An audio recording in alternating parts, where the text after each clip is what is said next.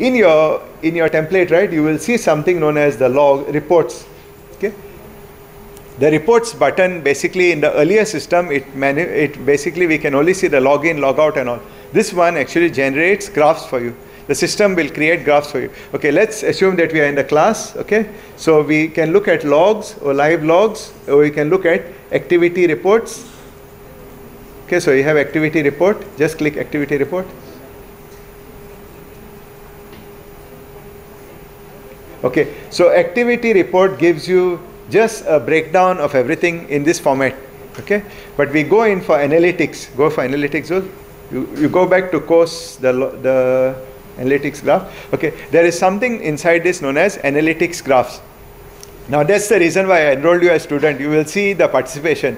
Okay, so you click on analytics graphs. You look at content access. Let's look at content access. Okay, you click on all, all, click, file, okay, and then you, the date, okay, right? The date, okay, right? Build graph. Okay, so this is basically all of us now. We are in the class, including the lecturer. So earlier what is to happen, you have to write a script. So you have to write a script, extract, and put the data in the C program. Which program we use? R. We use R program to extract the data out. But in this system, there is no need to write any program. You just get the data straight away. So assignment means 3. Scroll over, Zul. 3 have not accessed, 19 have not accessed assignment. So you can see that. So lecture note 7 and 15. You can see. Okay, now if you mouse over, you will see the actual activity for that particular note. So you can see, for example, if your student did not get the lecture note, just click, you can send them the message straight away. They will get, please access your lecture note. Oh, you have not come for the lecture today. So please download. So you can see it directly and then you click.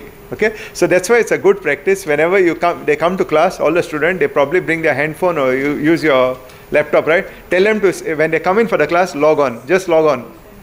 Because you're actually capturing the data from the student. Okay, so you will see it in your email.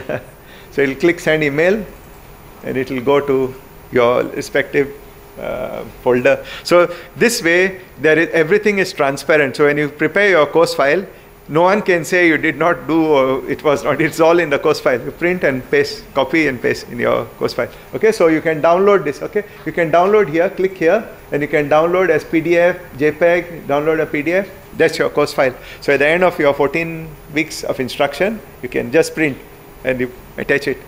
Okay, so you download PDF and you can see it there. Okay, so let's look at some of the other parameters. We'll see the other activity.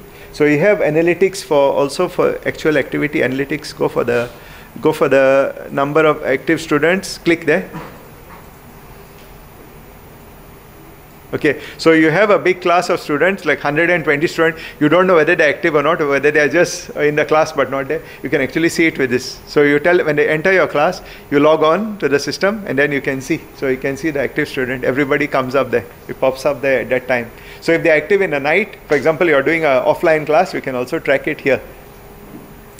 Okay, so that's about the analytics in the system. So the analytics is very useful for what we call is adaptive learning. Adaptive learning is when we identify students basically shortcoming and we do intervention. So it's part of your formative assessment. Okay, so that's about